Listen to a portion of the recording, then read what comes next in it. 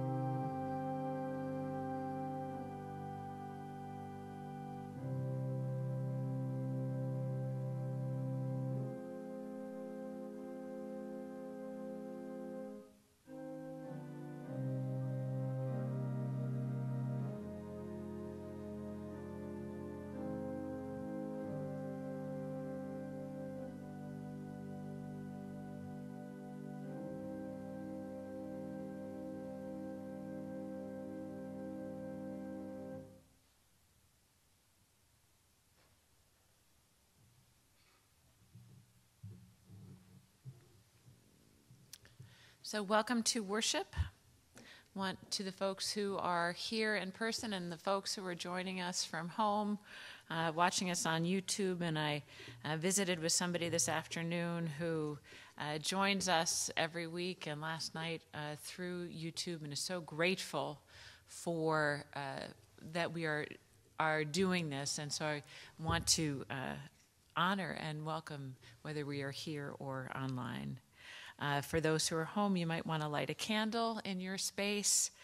Today we are going to tell the story of Jesus' arrest, trial, and crucifixion, continuing from the vantage point of the Gospel of John.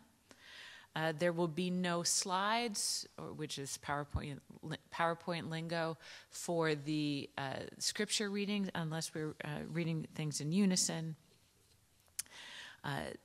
But so you're invited to open your pew Bibles if you would like to follow along, and we will be reading from the NRSV. We will be confessing and pardoning a few times and in different ways throughout the service. Let's begin with a word of prayer. Jesus, friend, Savior, teacher, Lord, Beloved, we gather to honor your sacrifice, to not take it or you for granted, to walk with you through the suffering, to imagine, recreate, appreciate, be rightly horrified and moved by who you were and are and how you love us. Breathe life into our worship. Speak through the words and in the silences. Lord, speak to us. We are listening. Amen. The first scripture reading tonight is from John, chapter 18, verses 1 to 34. 1 to 14. After Jesus had spoken these words, he went out with his disciples across the Kidron Valley to a place where there was a garden, which he and his disciples entered. Now Judas, who betrayed him, also knew the place, because Jesus often met there with his disciples. Judas brought a detachment of soldiers together with police from the chief priests and the Pharisees, and they came there and with lanterns and torches and weapons. Then Jesus, knowing all that was to happen to him, came forward and asked them, "For whom are you looking?" They answered, "Jesus of Nazareth." Jesus replied, "I am he." Judas, who betrayed him, was standing with them. When Jesus said to them, "I am he," they stepped back and fell to the ground. Again he asked them, "For whom are you looking?" And they said, "Jesus of Nazareth." Jesus answered, "I told you that I am he. So if you're looking for me, let these men go." This was to fulfill the word that he had spoken. "I did not lose a single one of those whom you gave me." Then Simon Peter, who had a sword, drew it, struck the high priest's slave, and cut off his right ear. The slave's name was Malchus. Jesus said to Peter, "Put your sword back into its sheath. Am I not to drink the cup that the Father has given me?" So the soldiers, their officer, and the Jewish police arrested Jesus and bound him. First, they took him to Annas, who was the father-in-law of Caiaphas, the high priest that year.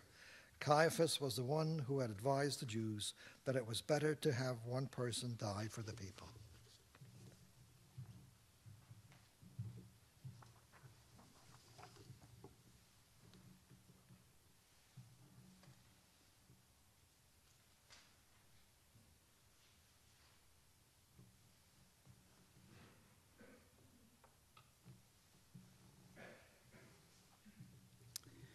So you'll notice that in the Gospel of John, there is no kiss. You'll notice that Jesus is the conductor of this event. You'll also notice that the first one to resort to violence is Peter, and he is scolded by Jesus. Scripture asks us, especially as we live in a world saturated with violence, not unlike that of Jesus' time with the Roman Empire. When did Jesus raise a fist? When did he call to arms? We sit tonight horrified by the violence that will be inflicted on our Savior. What would Jesus' call be to us today? How is he calling us to put down the sword? Let us pray. For all the ways that we are complicit to the violence in this world or have just accepted it as a given. Lord, forgive us. In your name we pray.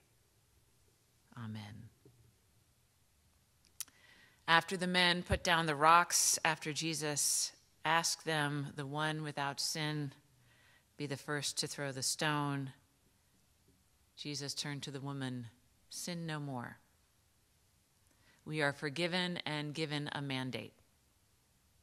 In Jesus' name, let us be peacemakers and bless the world. The peace of Christ be with you and also with you.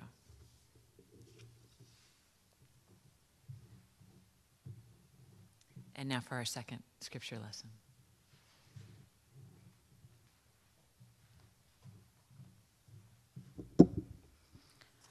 John 18:15-18. Simon Peter and another disciple followed Jesus. Since that disciple was known to the high priest, he went with Jesus into the courtyard of the high priest. But Peter was standing outside at the gate. So the other disciple, who was known to the high priest, went out, spoke to the woman who guarded the gate, and brought Peter in. The woman said to Peter, "You are not also one of this man's disciples, are you?" He said, "I am not." Now the slaves and the police had made a charcoal fire because it was cold, and they were standing around it and warming themselves. Peter also was standing with them and warming himself.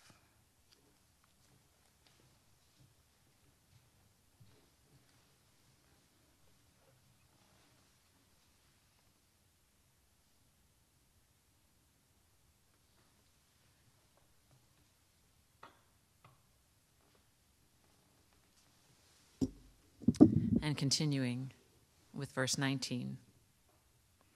Then the high priest questioned Jesus about his disciples and about his teaching.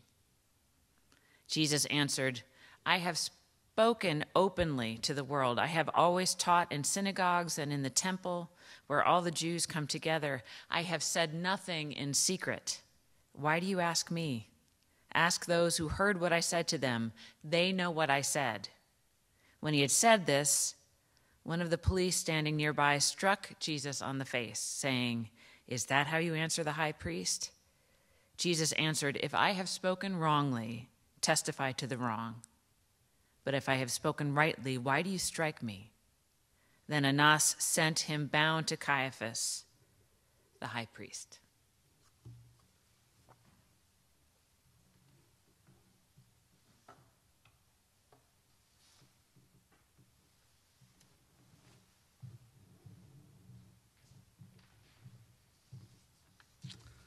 Continuing with verse 25. Now Simon Peter was standing and warming himself. They asked him, "You are not also one of his disciples, are you?" He denied it and said, "I am not." One of the slaves of the high priest, a relative of the man whose ear Peter had cut off, asked, "Did I not see you in the garden with him?" Again Peter denied it, and at that moment the cock crowed.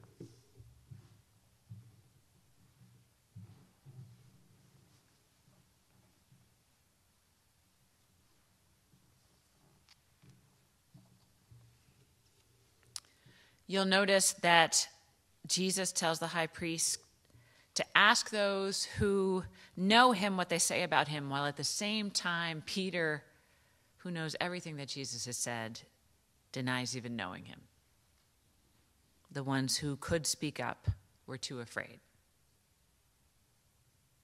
You'll also notice that Peter denies Jesus around a fire. And at the end of the gospel, when Peter is asked by Jesus 3 times, "Do you love me?" it will be around a fire. The question for us in terms of confession: how do we deny Christ? When do we let fear interfere with our witness? And we've all done it.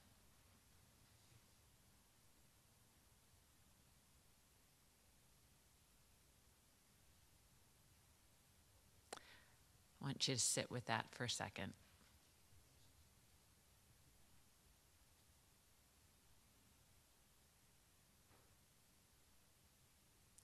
For our assurance of pardon,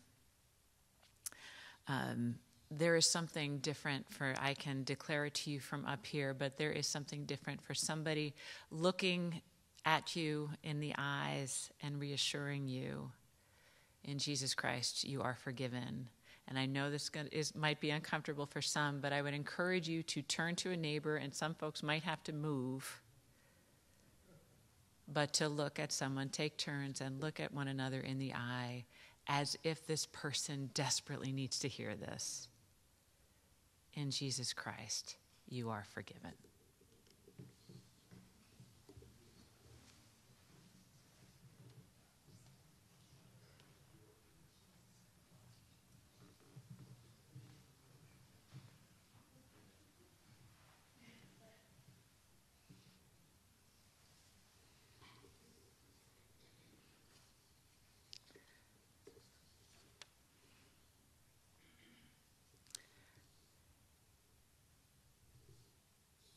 The peace of Christ be with you.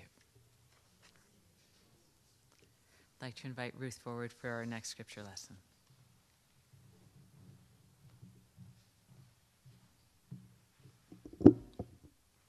John 18:28-38. Then they took Jesus from Caiaphas to Pilate's headquarters. It was early in the morning. They themselves did not enter the headquarters so as to avoid ritual defilement and to be able to eat the Passover. So Pilate went out to them and said, "What accusation do you bring against this man?" They answered, "If this man were not a criminal, we would not have handed him over to you." Pilate said to them, "Take him yourselves and judge him according to your law." The Jews replied, "We are not permitted to put anyone to death."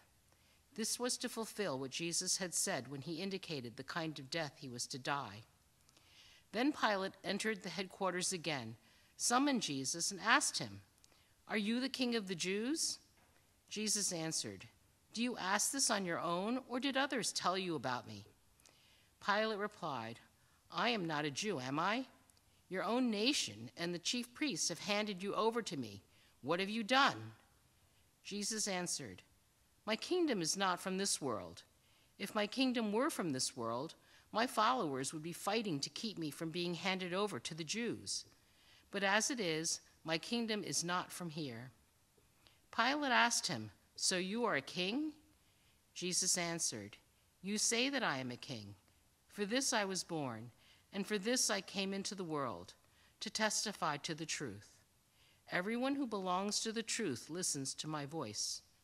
Pilate asked him, "What is truth?"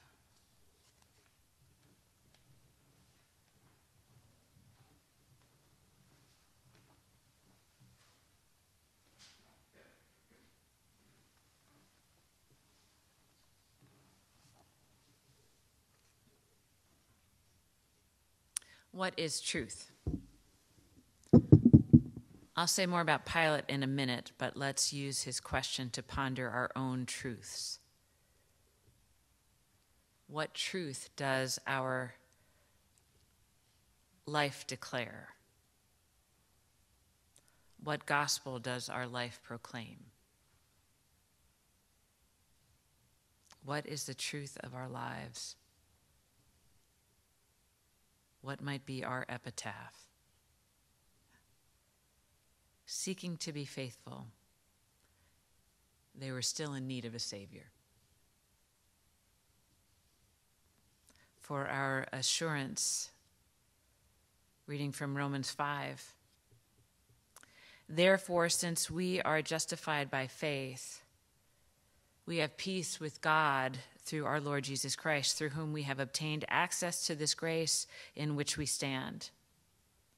For while we were still weak, at the right time Christ died for the ungodly.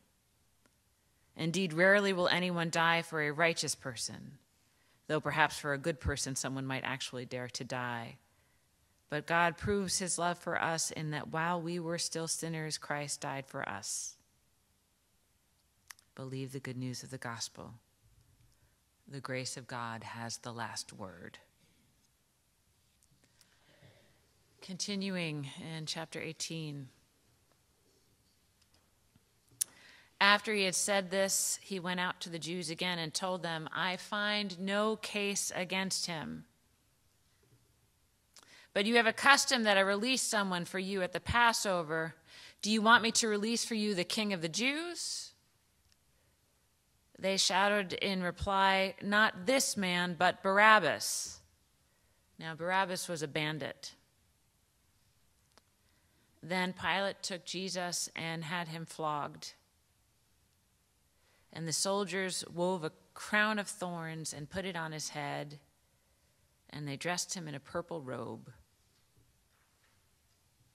They kept coming up to him saying, "Hail, King of the Jews," and striking him on the face.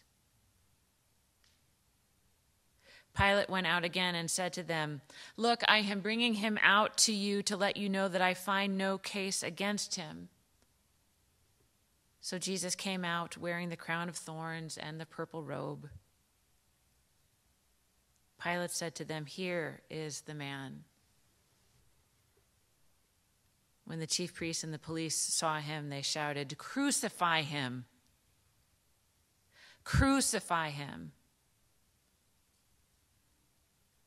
Pilate said to them, "Take him yourselves and crucify him. I find no case against him." The Jews answered him, "We have a law, and according to the law he ought to die because he has claimed to be the Son of God." Now when Pilate heard this, he was more afraid than ever. He entered his headquarters again and asked Jesus, "Where are you from?" But Jesus gave him no answer. Pilate therefore said to him, "Do you refuse to speak to me? Do you not know that I have power to release you and power to crucify you?" Jesus answered him, "You would have no power over me unless it had been given to you from above. Therefore, the one who handed me over to you is guilty of a greater sin." From then on, Pilate tried to release him, but the Jews cried out, "If you release this man, you are no friend of the emperor. Everyone who claims to be a king sets himself against the emperor." When Pilate heard these words, he brought Jesus outside and sat on the judge's bench at a place called the Stone Pavement, or in Hebrew, Gabbatha. Now it was the day of preparation for the Passover, and it was about noon. He said to the Jews, "Here is your king." They cried out, "Away with him! Away with him! Crucify him!" Pilate asked them, "Shall I crucify your king?" And the chief priests answered, "We have no king but the emperor." Then he handed him over to be crucified.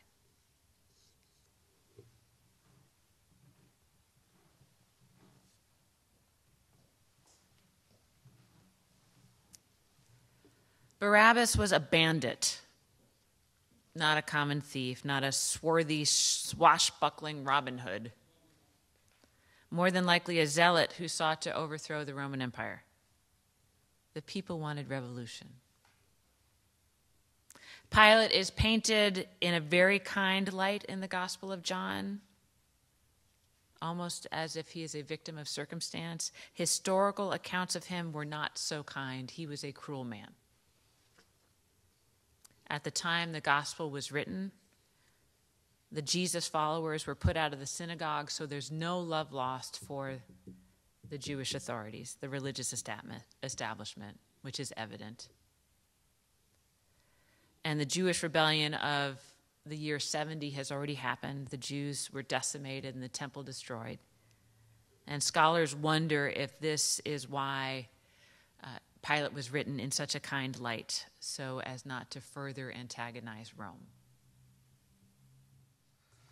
We'll continue now with the second half of verse 16 in John 19.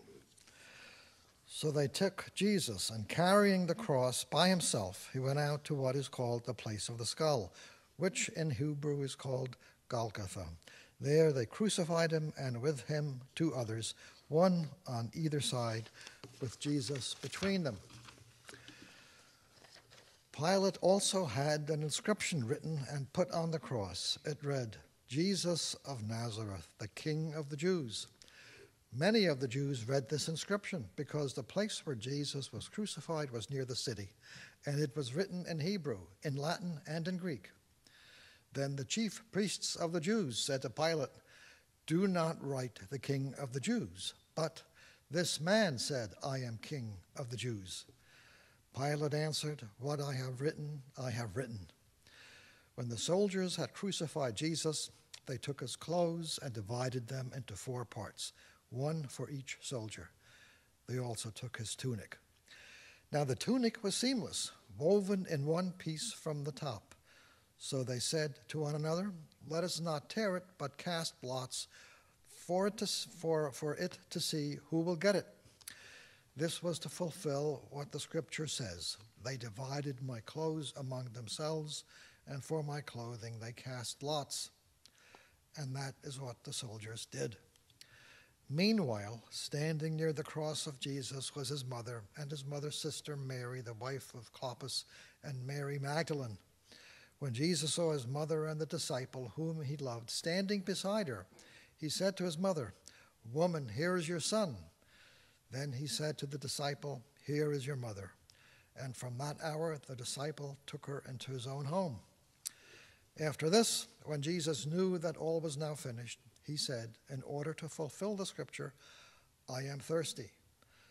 A jar full of sour wine was standing there, so they put a sponge full of the wine on a branch of hyssop and held it to his mouth. When Jesus had received the wine, he said, "It is finished." Then he bowed his head and gave up his spirit.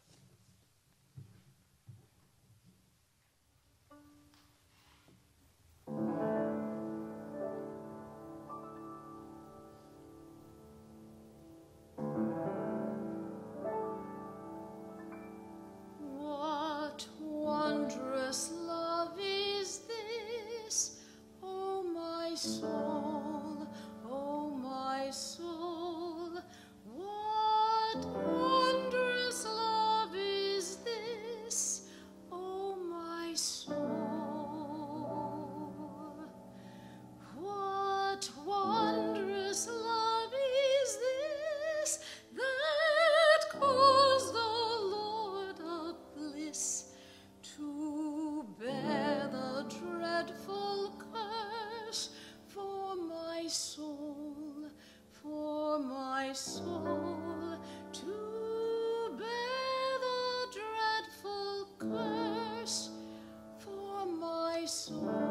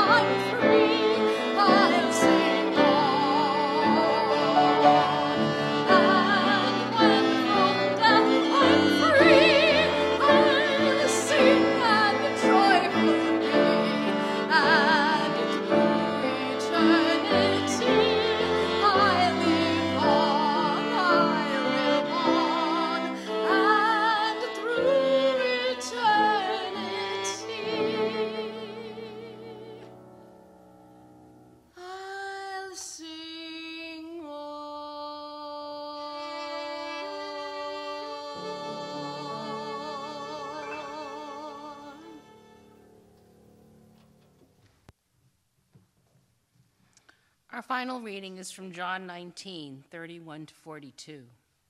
Since it was the day of preparation, the Jews did not want the bodies left on the cross during the Sabbath, especially because that Sabbath was a day of great solemnity. So they asked Pilate to have the legs of the crucified men broken and the bodies removed.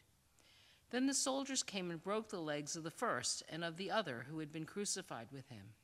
But when they came to Jesus and saw that he was already dead, they did not break his legs. Instead, one of the soldiers pierced his side with a spear, and at once blood and water came out. He who saw this has testified, so that you also may believe. His testimony is true, and he knows that he tells the truth. These things occurred so that the scripture might be fulfilled. None of his bones shall be broken. And again, another passage of scripture says, they will look on the one whom they have pierced. After these things, Joseph of Arimathea, who was a disciple of Jesus, though a secret one because of his fear of the Jews, asked Pilate to let him take away the body of Jesus. Pilate gave him permission, so he came and removed his body. Nicodemus, who had at first come to Jesus by night, also came, bringing a mixture of myrrh and aloes, weighing about 100 pounds. Then they took the body of Jesus and wrapped it with the spices in linen cloths, according to the burial custom of the Jews. Now there was a garden in the place where he was crucified, and in the garden there was a new tomb in which no one had ever been laid. And so, because it was the Jewish day of preparation and the tomb was nearby, they laid Jesus there.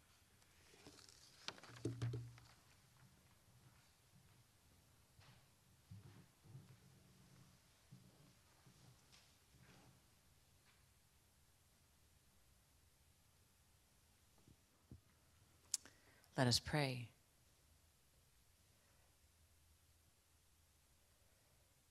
Crucified Lord, their story is our story. We would have been no different. We would not have acted differently. We sit with this truth. And if our souls can bear it, we would imagine a world with no you to pray to. And still we will pray until the sun rises again on Easter morn. In Jesus' name we pray. Amen.